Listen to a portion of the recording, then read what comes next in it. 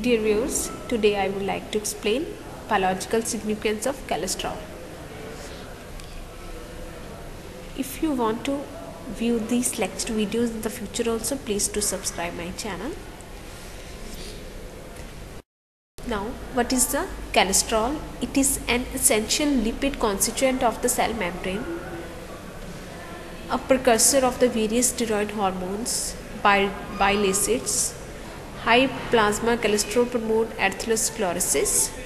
Steroid nucleus of the cholesterol cannot be degraded to carbon dioxide and water.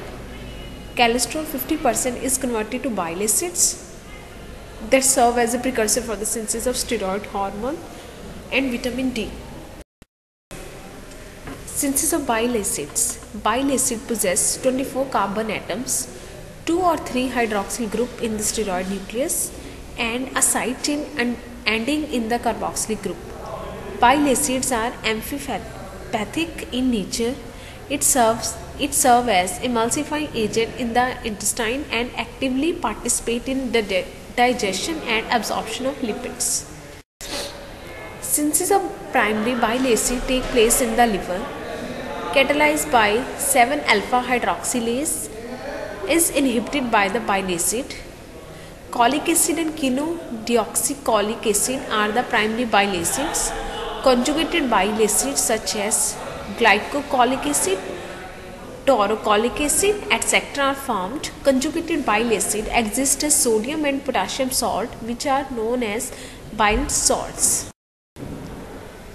This is the outline of bile synthesis.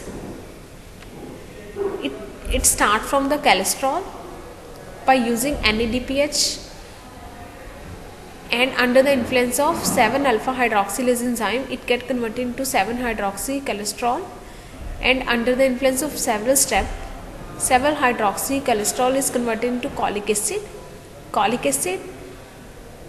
Using glycine it converted into glycocholic acid, and using taurine it converted into taurocholic acid, and under the intestinal bacteria action it is converted into deoxycholic acid.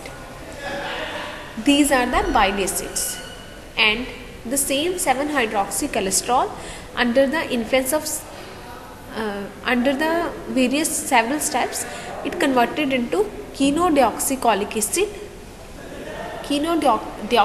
acid with the help of taurine and glycine. It converted into tauro or glycochenodeoxycholic acid, and under the intestinal bacteria it changes into lithocholic acid. The steric sign shown the secondary bile acid, and the double steric sign is the secondary, and the single steric sign is the primary bile acid. In intestine, a portion of primary bile acid undergo deconjugation and dehydroxylation to form secondary bile acid, deoxycholic and lithocholic acid. Reactions are catalyzed by bacterial enzymes in the intestine. Next, in enterohepatic circulation, conjugated bile acids or salts synthesized in the liver accumulate in the gallbladder. It's secreted in the small intestine, where they serve as emulsifying agent for the digestion and absorption of fats.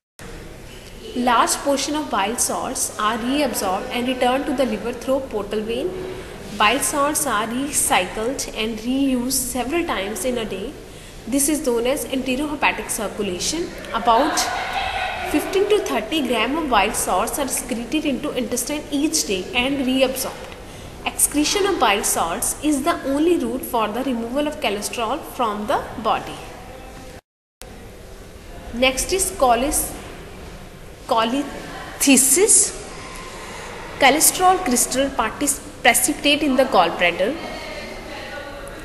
This is known as cholecythesis, cholesterol gallstone disease, due to defective absorption of bile salts from the intestine, impairment in the liver function, obstruction of biliary tract, etc. As the administration of bile acid, chenodeoxycholic acid, commonly known as chenodiol, dissolution of gallstone occur due to chenodiol. For several severe cases of cholecystitis. Surgical removal of gallbladder is the only remedy. Next is the synthesis of steroid hormone from cholesterol. Cholesterol is a precursor for the synthesis of all the 5 classes of steroid hormones such as glucocorticoid, mineralocorticoid, progesterone, androgen, estrogen. Right?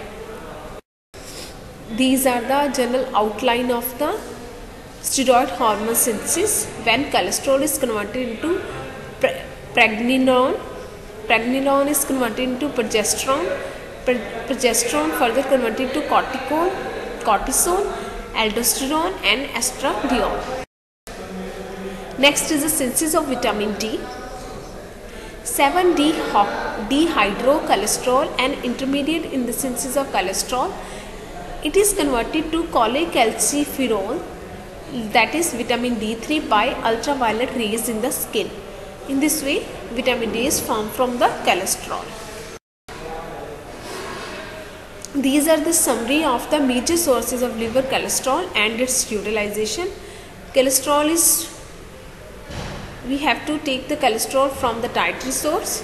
Cholesterol is synthesized in the liver, and cholesterol is formed from the extrahepatic tissues as we already discussed, and these are their major route of utilization.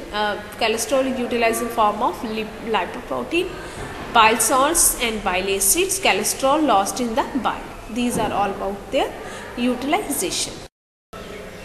Thank you so much for watching this video. If you like to watch these type of videos in the future also, please do subscribe my channel. Thank you.